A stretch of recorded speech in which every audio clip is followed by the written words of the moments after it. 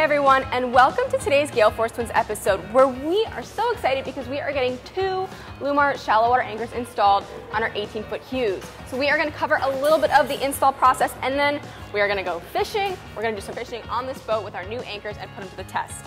My name's Amanda, Emily's behind the camera, and welcome to our channel, Gale Force Twins.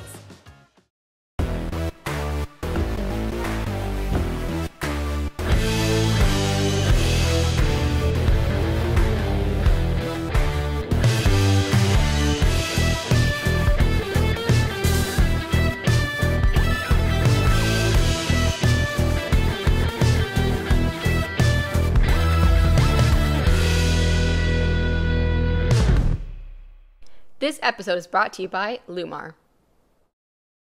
Okay, let's get this anchor installed. Of course, the very first step is to measure a transom to make sure the anchors are installed level and centered before scuffing the transom and gluing the surface plates onto the boat. We also added quick release brackets to our setup, which allow for us to easily remove and put back on the shallow water anchors if needed. Then the anchors are attached to the quick release brackets, and it's time to run the wire directly to our 12-volt battery, which charges when the motors run. So that means we don't have to worry about charging a separate battery for our anchors. What they end up doing here is running the wire next to our transducer wire for a simple and clean look. What we love about the Lewmar shallow water anchors is that there are no pumps or hoses to mess with. Instead, we have a 100% electric, super lightweight, only 23 pounds anchor that can be installed in as little as 1.5 hours. Everything you need comes in the box. Our favorite part about these shallow water anchors is how quiet they are, which is perfect for when you need to sneak up on the fish or you just want to enjoy a quiet day at the sandbar. For more information on the Lewmar shallow water anchors, click the link in the description box. Now that we have our Lewmar shallow water anchors installed, it is time to take them fishing. But before we put the boat in the water and utilize it to catch more fish, we're going to do a little land test. We're going to test them out. I'm sure they work. I'm sure they work. I'm sure they work too. Touch of a button. We're gonna pretend. Oh, Amanda, this looks like a good spot to catch some peacock bass. Why don't we put down our shallow water anchors? All right, give it a whirl. Looks great. Just like that. And then we're gonna catch some fish, and then we're gonna crush it, and then it's time to leave the spot. So what are we gonna do?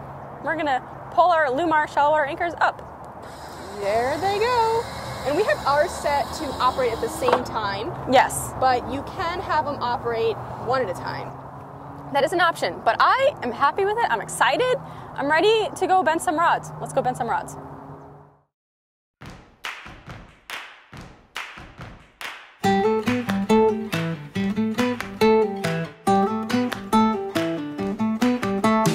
Today's bait of choice is a shiner, and I hooked them by going in the mouth, out the top of the head. And one thing you'll notice is that the hook is not too far back. If it was any further back, I could puncture his brain, so we want to keep him lively. So we don't go too far back, but we go in the mouth, out the top of the head. That is one option. There's a couple other ways that we like to hook them, but they're these are big shiners. So we'll give them a try, toss them out, and see if there's any peacock bass here. That would be the ideal species. And because we're fishing with live bait, I'm gonna leave the bail open. I'm not gonna sit here and do this.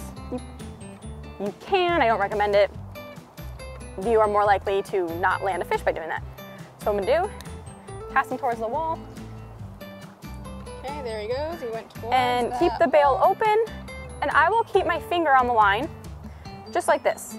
So my bait can swim around freely, and when a fish does take him, this line can go freely. And I want that to happen.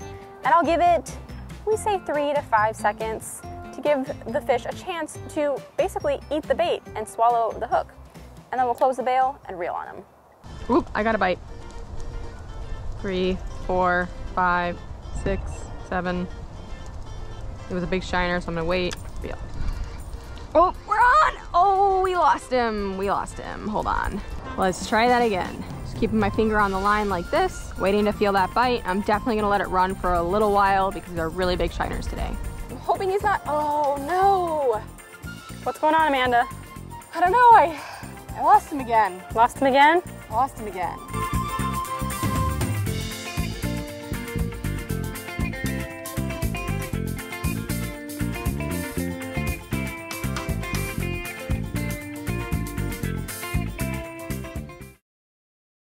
We ended up switching spots because our shiners, this one's actually a normal size, but our shiners are like this big. They are massively insane, and for whatever reason, we couldn't hook into whatever was biting us at the previous spot, and we never even saw what was biting us. So it could have been smaller fish or something that just couldn't bite that shiner. We don't really know what it was, but basically I went to 3 different tackle shops this morning to find shiners, and the only shiners I could find are the biggest shiners I've ever seen. Almost I've ever seen. So they're massive shiners. So we switched spots, hopefully somewhere to where maybe the fish are a little bit bigger and can actually eat these guys. We are on! We've got a fish on. Let's see what it is. It is not even a peacock bass. Can you believe that, Amanda? What is that? Was the whole reason why we came here. And it's a small guy, but that's okay. The skunk is off the boat with a largemouth bass. Now, he's not the targeted species, but I gotta be honest, there's something about catching a native fish like this. I mean, I know they're green, I know they're brown, but personally, I actually love their colors. I think that this guy ate a bait almost as big as him. Yeah, the shiner was about this big. The shiners today. But I mean, largemouth bass guys, they got big mouths. There's a reason he ate a shiner the size he did. All right, let's get him released. Let's send this guy home. I'll place him in the water and hold on to him until he kicks away. There he goes on his own.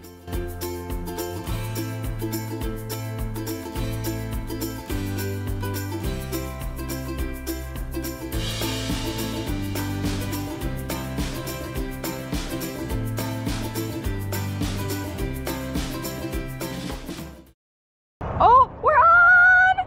We have a fish on! Woohoo! It's a bass! No, is it? Peacock, oh yeah. Oh yeah, it's a peacock bass. And it is fighting. Oh my gosh, in the lily pads. All right, hold on. Gotta get him in the boat. Nice and carefully. 1, 2. We're on the deck, Emily. We're on the deck. We have our first peacock bass. Check out the color on these guys. These guys are native to South America, I believe, and they were brought over to help control the Mayan cichlid population, which is an invasive species. People ask all the time, is this also an invasive species, or is it, what's the other word, Emily? It's not native. A non-native. So it's not native, but it's not necessarily invasive. Beg to differ, or I'm not begging to differ, but some people beg to differ. It's basically a controversy here in South Florida in our waterways. But these fish are so beautiful. They're fun to fight, fun to catch. They get these stripes, and this looks like a female right here.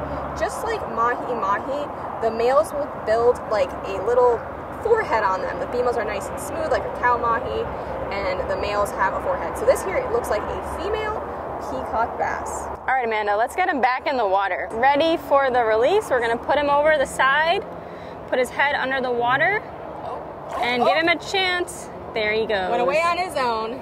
Come on, Amanda. This one's a fighter. Oh no. This is a bigger one. Get the landing net, Amanda. I'm only using 10-pound leader, so I definitely... Oh, it's not a peacock! What is it? It's a gar! Oh, no, it's a snakehead! Snakehead. Right. In the net. In the net. That's a big snakehead! Whew. The bite turned on. We just landed this beautiful yet invasive bullseye snakehead. Now check out that bullseye on the tail. That's how you know it's a bullseye snakehead.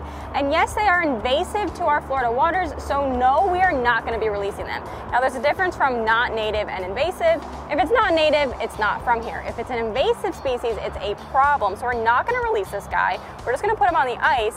We do have a Catch, Clean, Cook snakehead video, which goes into the details on the medicinal properties of these fish. They're actually from Asia, and they're known to have medicinal properties. We have actually filleted them, cooked them, and ate them before, and not gonna lie, they're actually pretty good. So this invasive snakehead, we are not gonna be releasing, but what a nice catch. And you can understand why they get the name snakehead. Check out the shape of these fish, look at the head. I mean, they look like a combination between a snake and a fish. A snake and a fish, hence the name, snakehead. We hope you guys enjoyed not only coming fishing with us, but also coming with us to get those Lewmar shallow water anchors installed. Now for more information, there will be a link in the description box on those Lewmar shallow water anchors. We hope you guys get out there, have fun, and stay safe. Can you also come a little closer?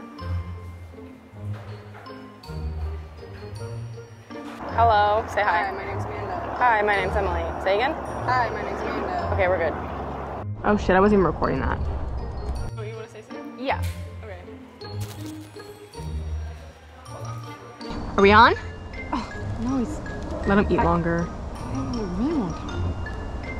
And your drag's too heavy. Yeah, I know. Lively. All right, you ready? I'm ready. Moment of truth. Real? Oh, it's a duck. Oh, It was a duck. never mind. There was a duck in my braid. Alright, how do you normally start our episodes? Hey everyone, and welcome to today's